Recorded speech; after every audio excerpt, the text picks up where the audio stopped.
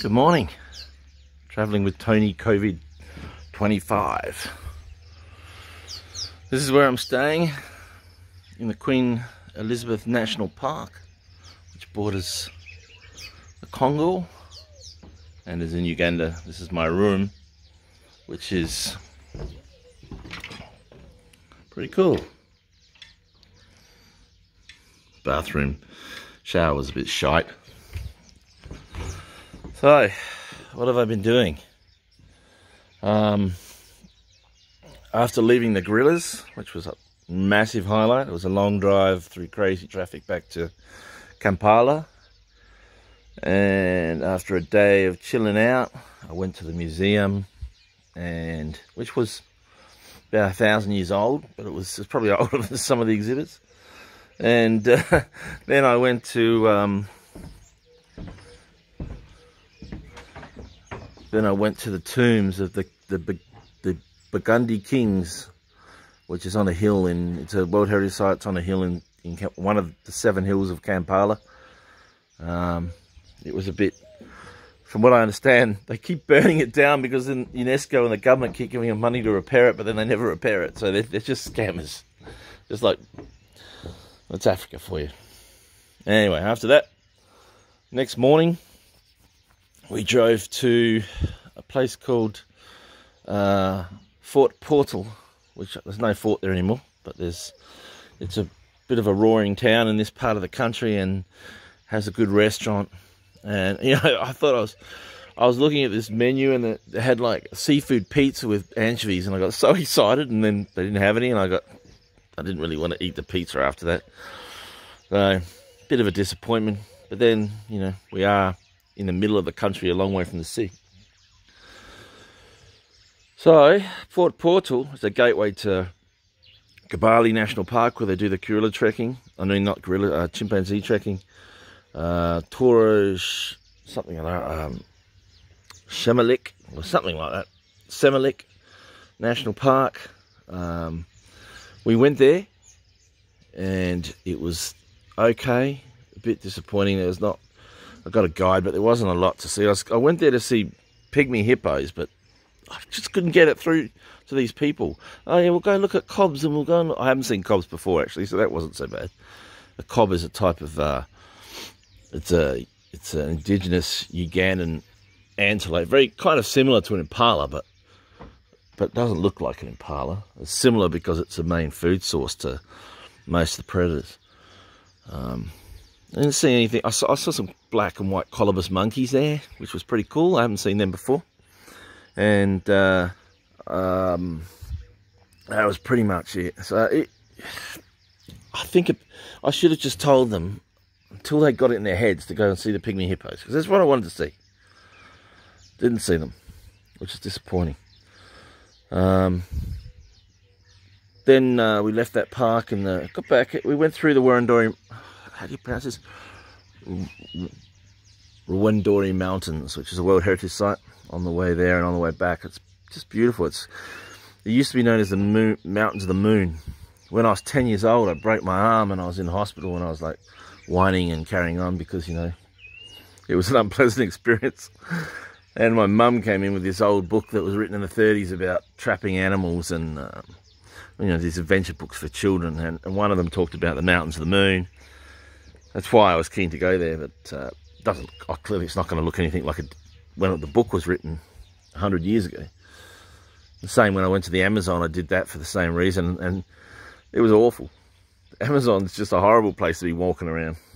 Anyway, so I went there, came back to town. Then in the morning, I did we went out to Kibale to do a chimp trek. They didn't take credit cards, which one place does, the next place doesn't. One place, you got to constantly carry big fat wads of cash, and I hate doing that. But so I went there, and then I changed my mind because I've seen the chimps before. So instead, we went to the Crater Lakes, which were, pretty. Saw some more black and white colobuses close up this time, and red-tailed monkeys, which was pretty cool. Took some photos of the lakes. Then we headed back to town. I decided time to move on to Queen Elizabeth. So we got here I got my shit from my room, and we got here in the afternoon, and then we went. So I decided that the first night I would go on a boat trip on the canal that links Lakes Edward and George, Kazinga or something like that. Kazinga, it's got some sort of name like that. And yeah, it was good fun. It's good fun. Initially, there was not much, you know, the usual stuff, the usual hippos, and then there was like an albino hippo, which was cool, kind of red and, you know, like he's sunburnt. That was kind of cool.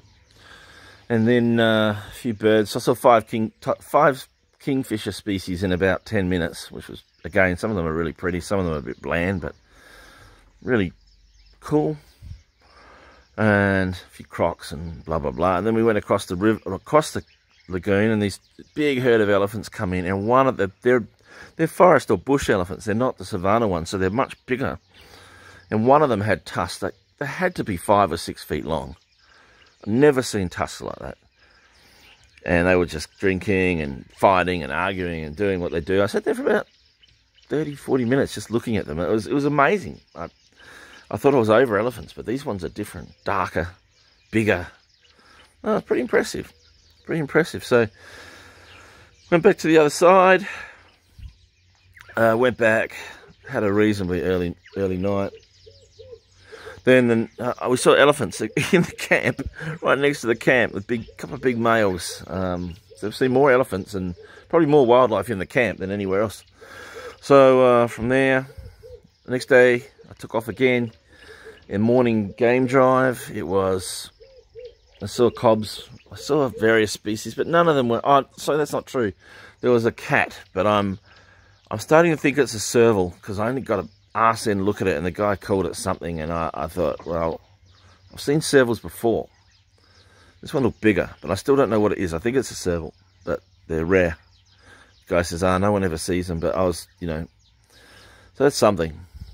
Saw some lions from a distance. One attacked the vehicle because there were cubs. She went after the vehicle, and that was kind of, it's a long way off, but you could see it, and it was quite dramatic. And that was pretty much it for the morning ride. We come back. I was sitting around. I was a bit bored, so we went off to this place called Kamara Canyon. Kamara, anyway, something like that. And you see these grasslands. There are elephants out there on the grasslands, you know. You see these big grasslands, and there's like a dip, and then grasslands on the other side. So it's a real gorge. And inside the gorge is a tropical forest full of chimps and other monkeys and, you know, biting flies, which seem to be able to bite through your clothing, which is fucking unpleasant. But, you know, I had to go down this very, very steep incline, and it was a little bit tough getting down there without breaking my neck. And then the walk was quite comfortable. It's hot down there, but it was within the gorge itself, but it was comfortable. And then at the end, I thought we were going to go back up, and she goes, I don't think you'll be able to make it up there. And I thought, of course I can fucking make it. But I thought, rather than argue with a woman with a gun, she had an AK-47. I thought, we'll just walk back. So I walked back, climbed back up the thing. I think she was shocked because I was keep telling her to hurry up, because when I start something like that, I want to finish it quickly. I don't want to be messing around waiting for somebody to play with their phone. So got up to the top. Driver came pick me up. We came back, and then last night we went on a night safari, which was a real night safari, not these twilight ones that they try and sell as night safaris. So we were there. Started about 8 o'clock. Went to 11 p.m. You know, didn't see any. Some bush bucks, which was all right, because I haven't really seen too many bush bucks, but no cats, none of those like aardvarks and aardwolves and pangolins and stuff that I really wanted to see. But it is what it is. This is wildlife viewing. You rarely get to see what you want to see.